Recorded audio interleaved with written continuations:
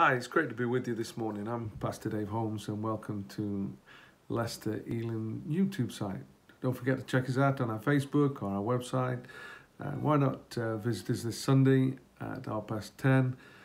Tune in on the YouTube channel. We'll have a great time together. Well, we've been sharing some thoughts over the past few months, and again, I want to share one with you this morning. I want to ask you this question: what does love look like? I mean, we fall in love, don't we? And we love this, and I love that, and I love music, and whatever it is. And this word love is bandied about so easily and freely, and I guess on so many different levels.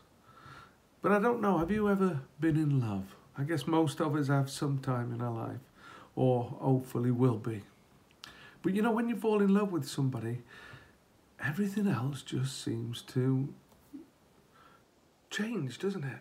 You just want to be with that person all the time. You just want to be in their presence all the time, or ringing them up on the phone, or you sort of listen for their every word, and you're attentive, and you gaze into their eyes, and it's so absolutely lovely, isn't it, to be in love?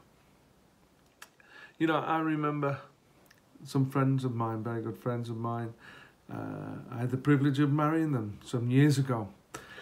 But they were on a conference together that was being run, and it was love at first sight. They met on this conference, and they just were, wow, in love. And at the end of the week on this conference, everybody else is rushing around, packing stuff away and doing stuff, and they're just sat on this settee, and they're just talking away. And everybody else around them's working like crazy, but they're just in love, and the whole world is happening around them, and they didn't even realise. I spoke to them after about it, and we've laughed, but they were so much in love, and that's what it's like, isn't it? That sense of first love, of everything else just seems to take second place. Everything else gets arranged around the fact that you want to be with that person, and the other stuff, well, I'll get round to that. It'll happen, and of course, there is this sense of just wanting to be there with the person. That person wins your heart and wins your mind and wins your thoughts, and you wake up in the morning with that person on your mind, and what is in between me and that person today, because actually I get that out of the way as quick as possible because I want to be with them. And it overwhelms who you are. Well, life has a way of slowly taking over, doesn't it, from that first love. Work and children and cleaning the house and house stuff, gardens, cars, whatever. Just stuff needs doing. And it tends to then switch the other way, doesn't it? That those things become more important than the person that we first loved. It's not that we don't love them. It's just that life has got in the way. And it slowly creeps into a place where this other stuff takes over. But what does Jesus have to say about it? Jesus was asked this question by one of the Pharisees. He says, what is the first commandment? And Jesus answered and said to him, the first of all the commandments is, Hear, O Israel, the Lord our God, the Lord is one, and you shall love the Lord your God with all of your heart and with all of your soul and with all of your mind and with all of your strength. This is the first commandment, is what Jesus had to say. Jesus was saying, basically, put God first. And I guess when we talk about love, it's who has won your heart?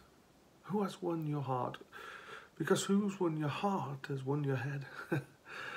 You know, you think about them all the time. Who has won your heart? Who sits upon the throne of your heart? You know, you've heard about golf widows or football widows or whatever it might be.